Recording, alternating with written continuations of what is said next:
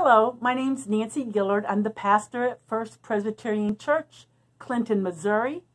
And this is our midweek message and Bible study for the Sunday morning sermon, which this week the scripture is going to be from Matthew 14, 22 through 36. So we're in Matthew 14. This is the story about Jesus who walked on water.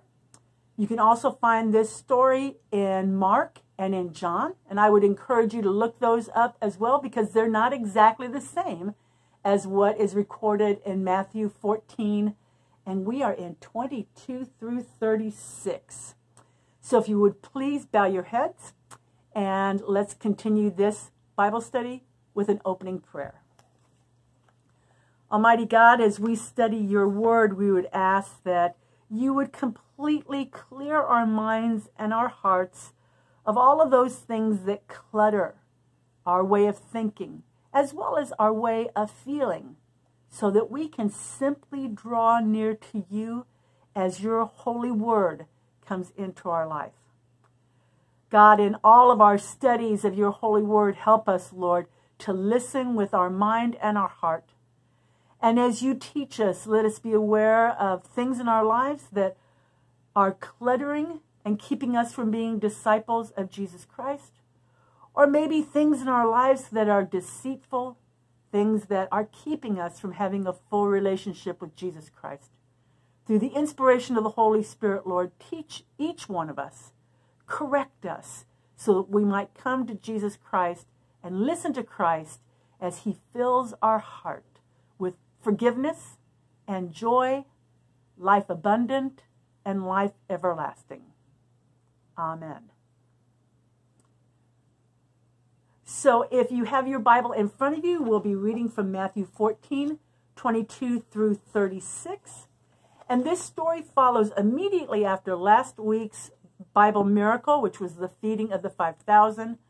I mentioned during that Bible study that the feeding of the 5,000 comes right after Jesus finds out that his cousin, John, that we affectionately call John the Baptist, was killed, was martyred by Herod.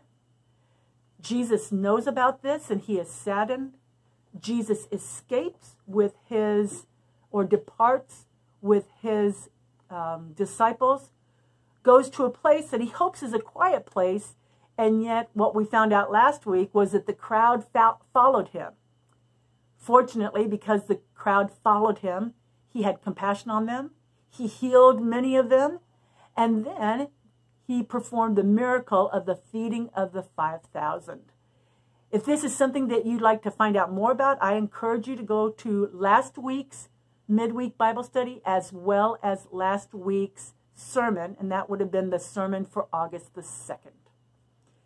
So here is the reading for today, Matthew 14, 22 through 36.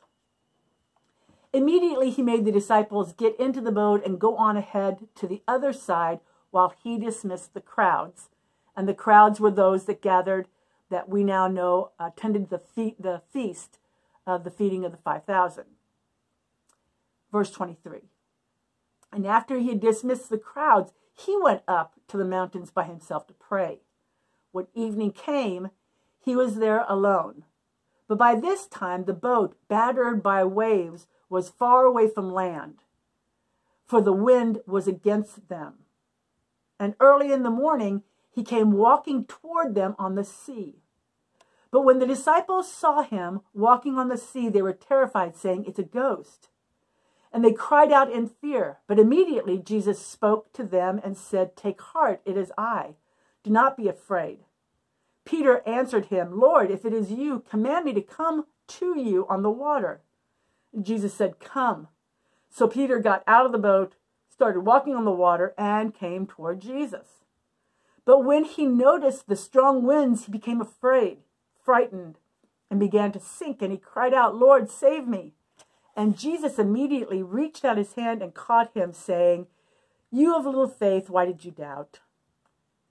When they got into the boat, the wind ceased.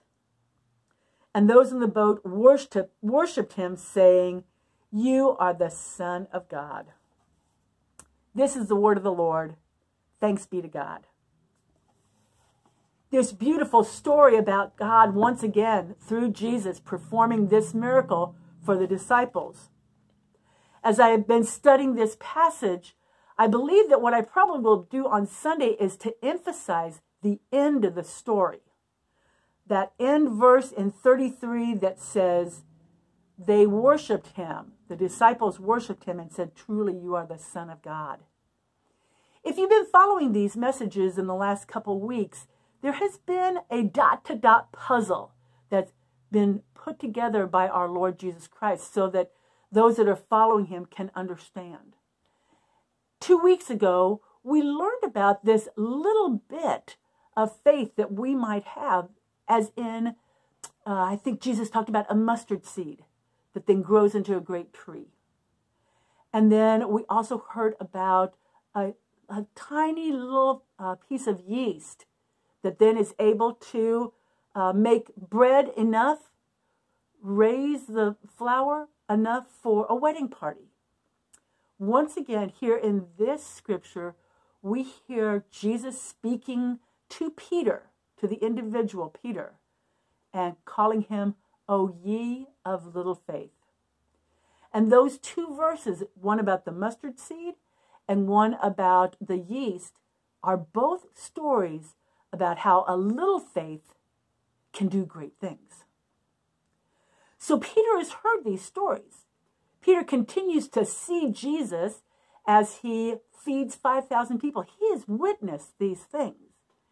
And here, when it comes to Jesus coming to them in a ghost-like manner, Peter is the one who says, I will step out of the boat. My goodness, as we were doing Bible study earlier today about this particular passage, we continued to turn back to words that started with F. Words like faith and facts. Do you have all the facts before you get out of the boat? Did Peter have any facts when he got out of the boat? One of the F words that we came up with was fear. Was Peter afraid when he got out of the boat? Maybe not as much as the other disciples, but was Peter? Did he face fear? One of the F words was fragile. How fragile is our faith sometimes when we are trying to understand what it means to follow Jesus Christ. And then certainly they were frightened. They were all frightened. It says that they were, because there was this great storm. There was this great wind. And then they see Jesus coming to them. It may be helpful to you, for you to know as you were reading through Scripture that verse 25 reads, and early in the morning he came walking toward them on the sea. In nautical terms, they divided the day into 4 watches. This particular watch was the time that we would say is between 3 o'clock in the morning and 6 o'clock. So before dawn, but still while it's dark. So they weren't able to see who it was that was watching them. It was a storm. There wasn't a moonlit night. They were afraid. So frightened certainly is one of our F's. Oftentimes as we are studying Scripture, we have to throw caution to the wind sometimes and begin to interpret what this passage means for us. But I also like to remember that what Jesus was doing as he's telling these stories is he is building a foundation so that people can believe that he is the Messiah. So when Jesus finally comes to what we call the Garden of Gethsemane, those moments of Jesus's end of life, when he stands before the Sanhedrin and the high priests, they challenge him and say, are you the Son of God? And he says, it is as you say so. As Jesus actually goes to the cross, those that have been following Jesus' ministry understand that he is the one that is fulfilling the words of the prophet. And let me ask you, if you want to write these down or if you actually want to look them up, you're going to want to look up we're going to go to Isaiah first. You're going to want to look up Isaiah, particularly verses 43, 1 through 3. And here we have prophet Isaiah, who all the disciples have learned about since they were young boys. They all went to school so they could learn these words, even if they were from a laboring family, like they were fishermen or they were farmers or whatever. They still went to school as children.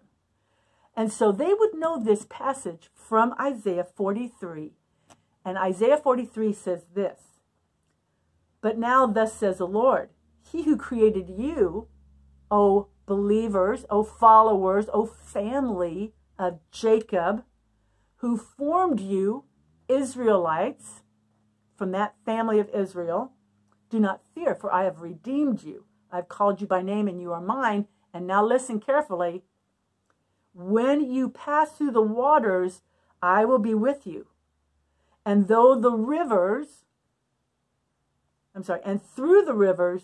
they shall not overwhelm you. For I am the Lord your God, the Holy One of Israel, your Savior." So when the disciples see this time of rushing water, they can hearken back to these words of Isaiah, where in verse 3 it says, "For I am the Lord your God, the Holy One of Israel, your Savior." So they know these words, and now they see Jesus as he is coming to them, walking on the water, and then stilling the waters. Because when he got in the boat, what happened? The winds stilled. Then we also have this from Psalm 77, verses 16 through 19. These verses directly refer to that other event that every Jewish child would have known about when the disciples of Jesus Christ were growing up, and that would be when the Israelites, after they left Egypt, walked across the Red Sea, when Moses parted the waters. Once again, here are the waters that begin to overflow and threaten to drown the people of Israel, God's people, and there's a miracle. And the people walk through and they are safe, and they are saved. So these verses from Psalm 77, 16 through 19. "When the waters saw you, O God, when the waters saw you, the waters were afraid, and the very deep trembled. Your way was through the sea, your path through the mighty waters, yet your footprints were unseen." Jesus walked on the water. He left no footprints. These words, the disciples would have known about these things.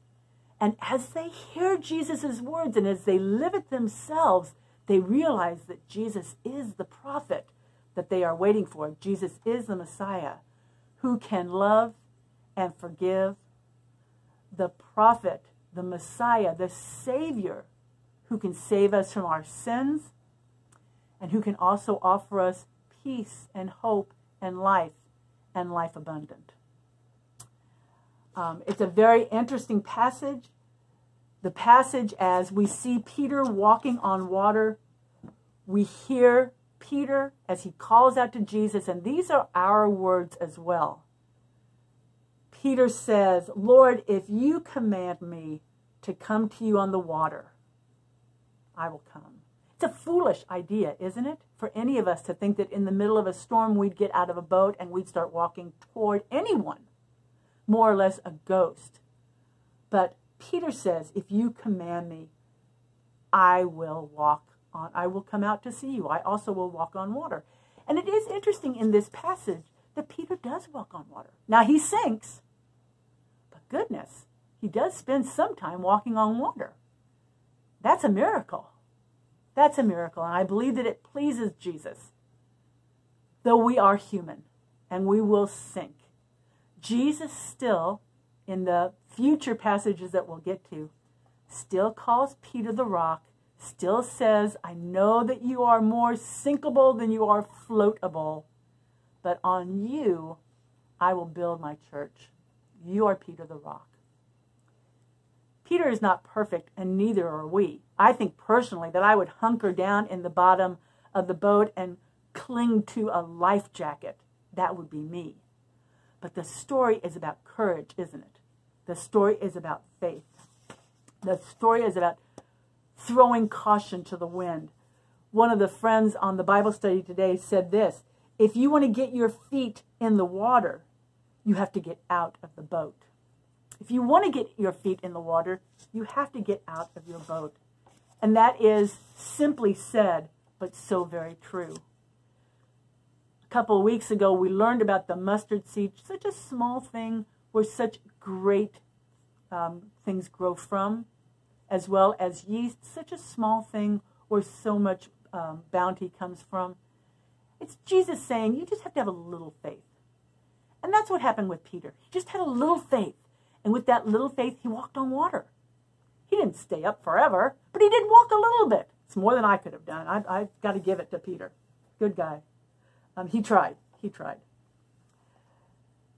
There are so many different things that we want to emphasize in this chapter.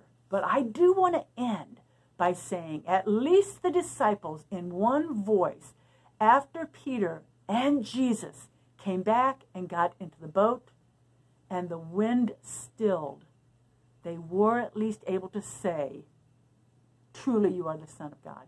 And this is the first time that that really happens, where in one voice they all agree, yes, Jesus is the Son of God, truly. You know, as we live through our lives, and one of the things that I certainly will make clear in my sermon is that it's not easy being in the boat. It's not easy having the storm around us. It's not easy trying to figure out what is next. And I think that's true for the church in these days as well. It is not easy for us as the church to continue to say, it's too difficult. It is not easy for us as the church to say, well, we have found peace in the church before, but now things are just an uproar. What we learned through this particular passage, this miracle, is that the church, the boat, being in the boat, has always been a curiously difficult place to be. It's always been that place that God has called us to be, but it's never been easy. My prayer for our church is that we would continue to be people that would figure out how to go past our fear, how to go past just having to calculate the facts, how to go past being afraid. All those F words, how to get past those and simply linger on faith. We are fragile, but can we have faith enough to get out of the boat, to join together with Jesus? Because it is safer with Jesus than anywhere else. As we understand that Jesus is our hope to keep us from sinking, we also know that Jesus is our Savior. It is the peace of Jesus which continues to be with us even in the midst of the storm. I know you have storm in your life. I do in mine too. But it is the peace of Jesus where the disciples can say together, truly you are the Son of God. It's that peace, that hope, that future, another F word, that we can find in Jesus Christ. Please bow your heads and let us pray. Almighty God, we thank you that as your disciples, you teach us, each one of us, all the time. But Lord, for the one that is listening to this that may be going through a storm in their life, Lord, I would pray that they would look up, that they would see that Jesus is in the boat with them, and that in that, as they see Jesus facing them, looking at them, that they would be able to say, truly, you are the Son of God, and live the rest of their lives with the hope, the forgiveness, the love that can only come from Jesus Christ. And we pray these things in the name of the one who taught us to pray, saying, Our Father who art in heaven, hallowed be thy name. Thy kingdom come, thy will be done on earth as it is in heaven. Give us this day our daily bread, and forgive us our debts as we forgive our debtors. And lead us not into temptation, but deliver us from evil. For thine is the kingdom and the power and the glory forever. Amen. God bless you all. And if you can join us this Sunday for Drive-In Church, we'll also be taking communion. We'll be doing that in a safe way for you all. So we will be taking communion.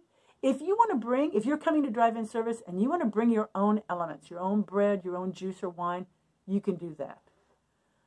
But if you can't join us at Drive-In Worship at the corner of 3rd and Franklin Street here in Clinton, Missouri, and if you want to go ahead and take the communion yourself, you're welcome to do that. We invite you to join us for Drive-In Church, but until we see each other face to face again, God bless you, and we reach out our loving arms in embrace. Amen.